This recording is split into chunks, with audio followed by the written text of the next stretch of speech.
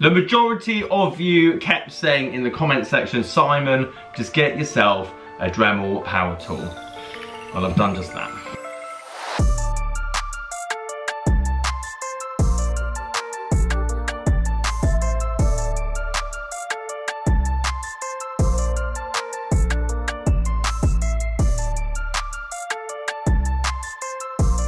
You know the start of the video where I was talking about me making mistakes and therefore you guys learning from them?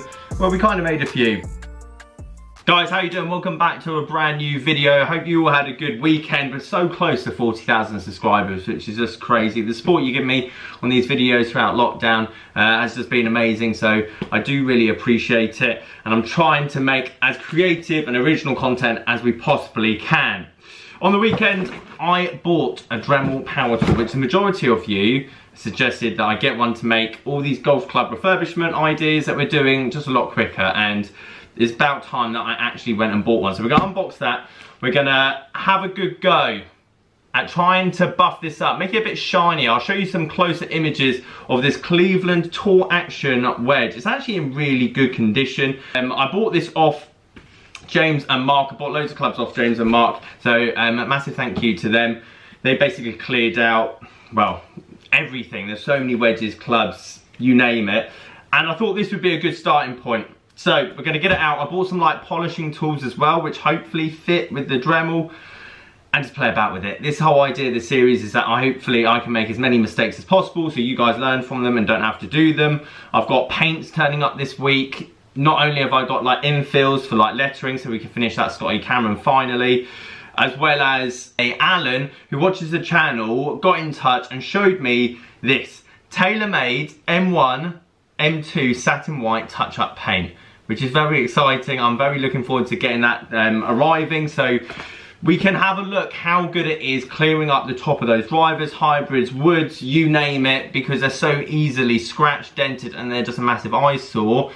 And this paint supposedly is going to touch all of that up, which is amazing. And I'd love to have a catalogue of different paints from different places and sources, so that if you've got a Maverick or you've got a Rogue, I don't know why I keep naming Callaway drivers, Mizuno ST190, Nike VR, whatever it is, it'd be amazing to have a collection of just touch-up paints that with doing that, buffing it up, polishing it, we're back to new. Not only that, you could definitely sell your clubs for a lot more after you use them if they look like, well, they're hardly been hit. So that's quite cool. Let's get into the main reason of this video. Okay, slightly comical, seeing as I can't find the extension lead and this is as far out of the house. I've got the cord going. Obviously don't want to do it inside the house for obvious reasons. We will get an extension lead. This will look a bit more of a professional outfit going forward. Anyway, here goes nothing. Okay guys, here we are at the moment. 5 minutes in, so much easier. It's unbelievable. Obviously I still need to play about with the different tools and different equipment. Just taking obviously the bit of rust that obviously you saw on the back of the wedge. We're not finished, we're going to definitely keep going.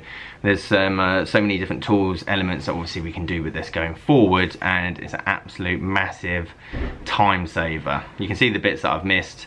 Again, technique, trial and error.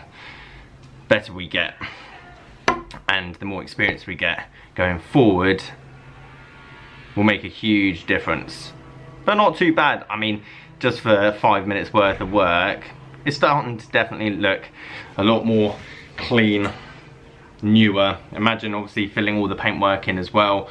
This thing would look pretty class because the wedges, the grooves themselves are actually in really good condition. I definitely want to start having a look at getting like the little nicks at the bottom here, as you can see down there, like how can we get rid of those, and again just the bits that are a bit of an eyesore. Right, bit more work, I'll let you know how I get on. You know the start of the video where I was talking about me making mistakes and therefore you guys learning from them? Well, we kind of made a few. We got impatient, sandpaper went straight. I'll show you all the clips for the rest of it. I came inside because it was getting too dark and put a towel down.